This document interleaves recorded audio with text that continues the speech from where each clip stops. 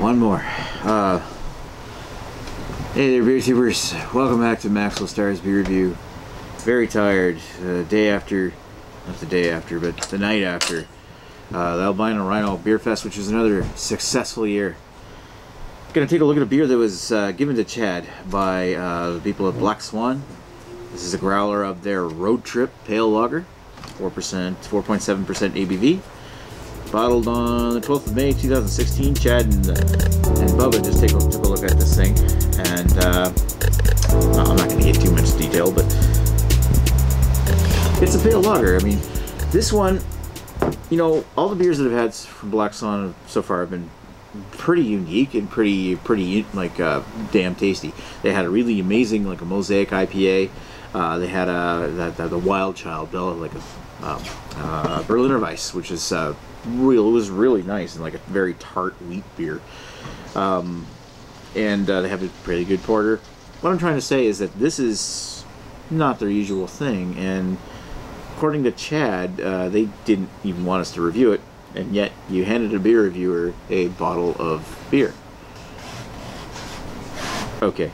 Now the biggest thing is, when I got the explanation, they were telling me about this beer. This is one they actually brewed from themselves to drink when playing hockey or after playing hockey. This is one thing they just wanted to quench their thirst with, so it's just like a beer for their friends that aren't necessarily craft beer drinkers and just want to have something to drink. And it totally makes sense. I mean, not everybody's super into craft beer. Not everybody's going to want the big hoppiest IPA. Not everybody, like Bubba, is going to want something that's so insanely flavored that that it really just puts them off. I mean, so for those people, there's the pale lager, and every brewery pretty much has one. So yeah, this one is Black Swan. So let's see how they do at this product. And if I recall correctly, and I kind of agree with it, is that Chad was saying something about one time that, like a simple beer like this, if they do this right, because this is a beer where it's going to be difficult to, because the cleaner, the lighter the beer is, it doesn't hide flavors very well. Like you can what make you watching, boy? Biatch? What? I'm reviewing. What you watching, boy? You got a purty mouth. Alright. Looking at that looks actually spot on compared to the Mountain Lager or something that I had at Upstart's, or not Upstart. Side launch there a couple days ago. Very clear, very little head, plenty of carbonation. It looks like ginger ale, except for a touch more yellow straw color.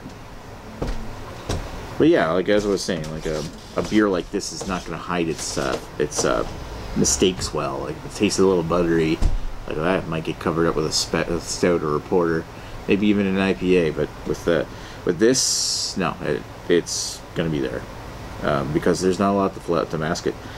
Now, if you do one of these well, then you're pretty damn good. Whatever. I'm getting a little off topic because I'm exhausted, so let's give this a sniff.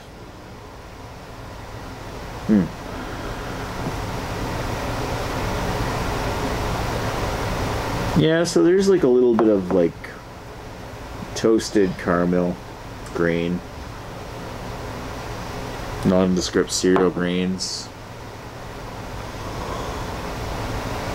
I haven't used this phrase in a long time, but I've used it before. It almost smells like the metal inside the can of mushrooms, and that kind of sounds gross. It's not so much as it's almost got that little kind of like the grassy herbal notes kind of mix in with the malt to make this kind of like a metallic, like canned mushroom kind of smell.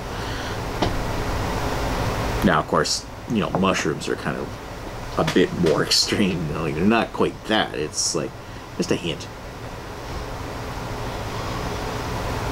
Overall, it doesn't smell that bad. So let's put her down the hatch. Cheers.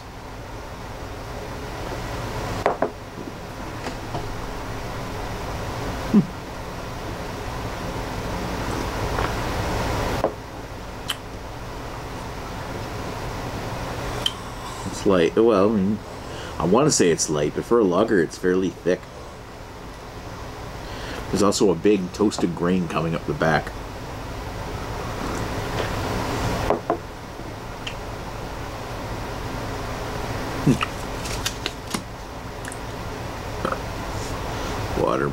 hops yeast. Doesn't say malt wheat, malt barley, or malt corn.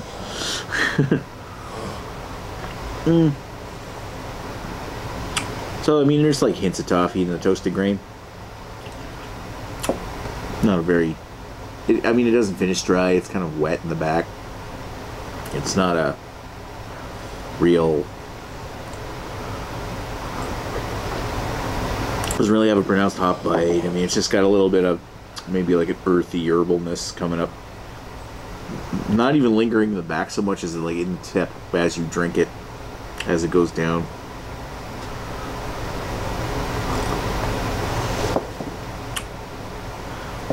Other than that, it's kind of like not candy sweet, but there's a bit of malt sweetness there.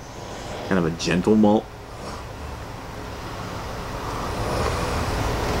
You know, I gotta say one thing.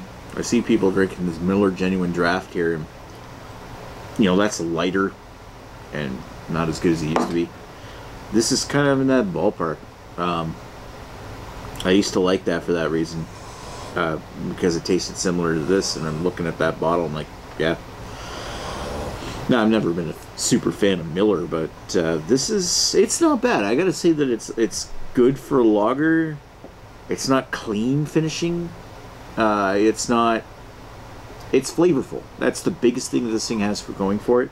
But as far as being a clean finishing, crisp lager, it's not. It's more, the body almost reminds me of like an ale, because it's. And online, I mean, on Untapped, it says it's a pale lager. So who knows? It could actually be an ale. Most if not all of all the other Black Swan products that I'm familiar with have all been ales. So I'm not sure about if this is really an ale or a lager, but it tastes more like an ale.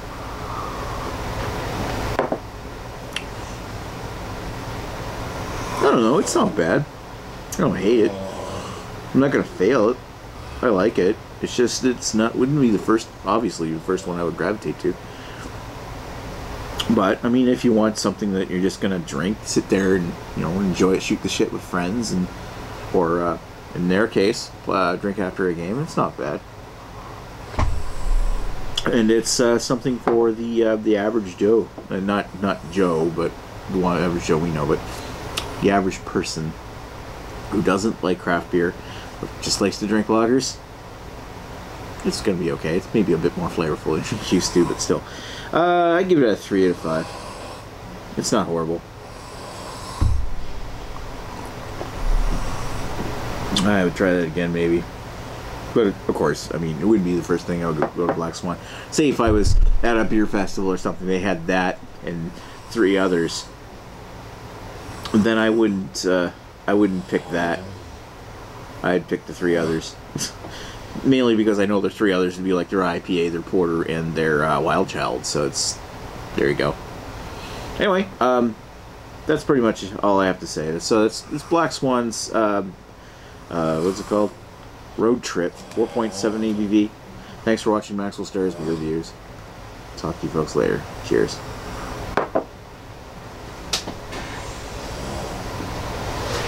Yeah,